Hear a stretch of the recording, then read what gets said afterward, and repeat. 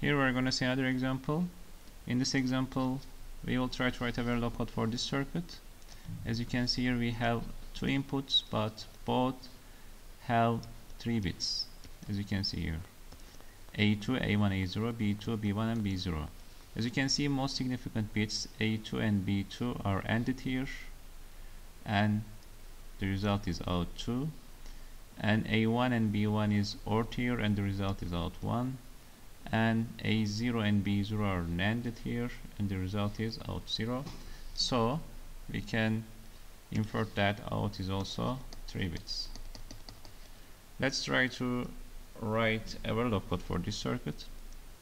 Now I'm defining my inputs as input A and B, but here I will write here in brackets 2 and 0 here, and this means that A and B both have 3 bits. And again, my output, its name is out, and it also has 3 bits, like this. This is the way we define inputs or outputs having more than 1 bit. So let's check the circuit here. A2 and B2 are ANDed here, and the result is out2. So let's write it. With the assign command, assign out2, it means that the most significant bit of the output is equal to A2 and B2.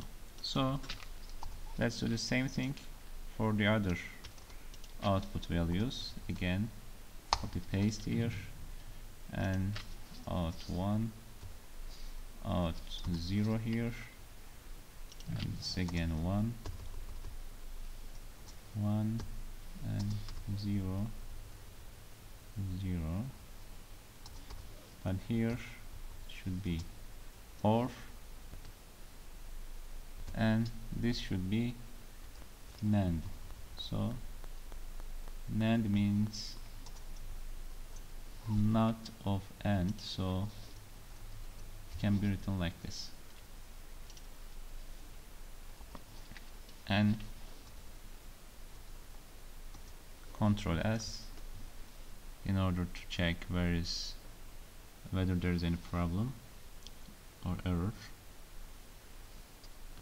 So it's okay, there is no problem or error here in the circuit. So let's try to write the test bench of the circuit.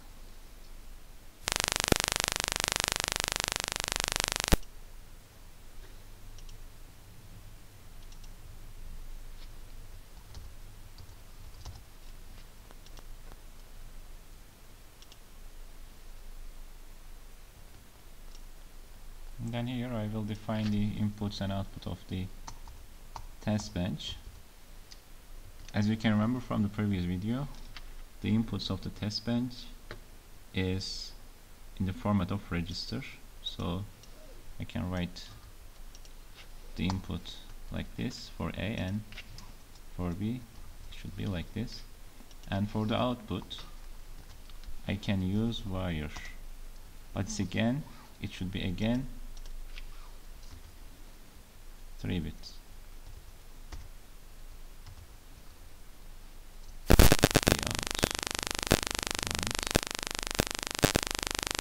Then I will use the unit under test.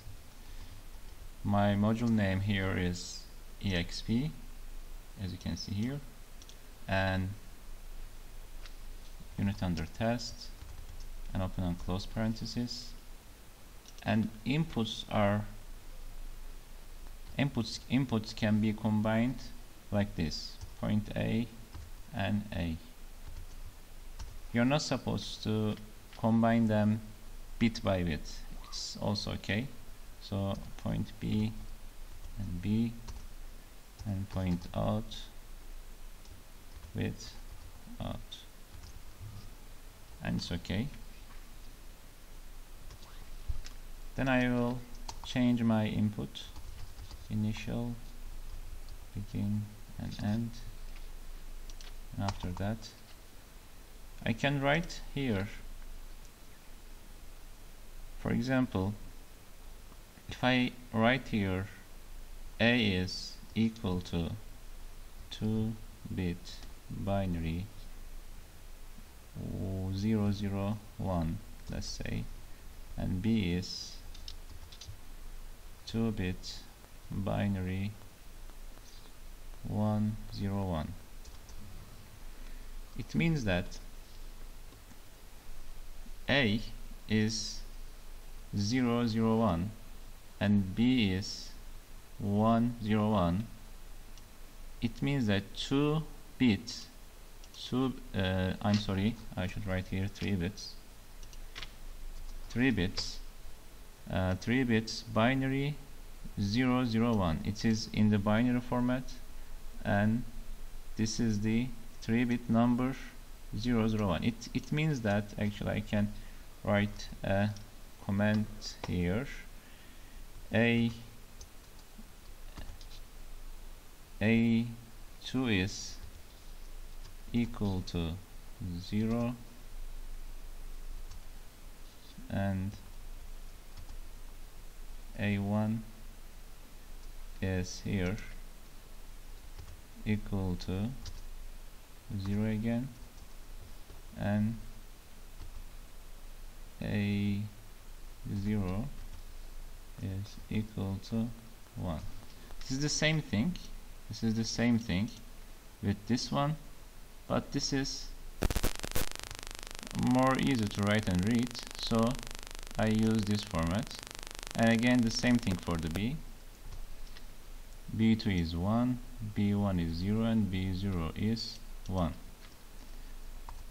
Let's write here another inputs after waiting some time, for example 1 nanosecond.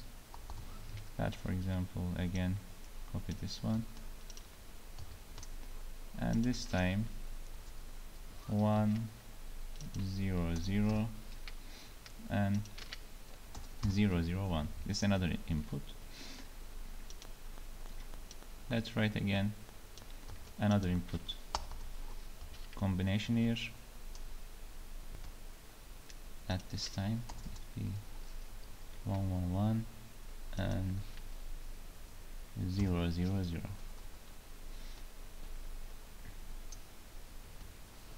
And run the simulation.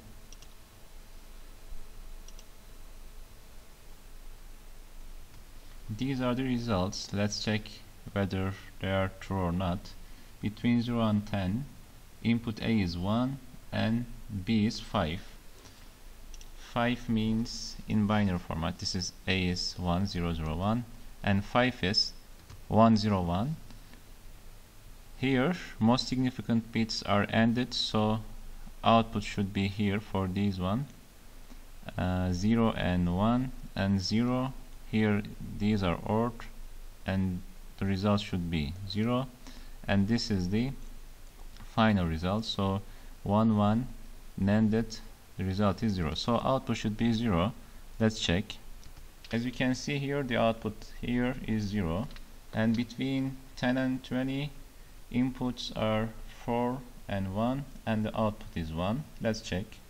4 means 1 0 0 and B was 0 0 1. Output should be 1 and 0 ANDed 0, and this is 0 and 0 ORed 0, and here 0 and 1 is NANDed and the result is 1. So let's check here. Again the result is 1. And finally between 20 and 30, 7 0 and the result is 3. Let's see. This is 7 and this is 0. Let's see the result. 1 0 ANDed 0, 1 0 ORed 1, 1 0 NANDed and 1. So this is 3 in decimal. So again this is also correct.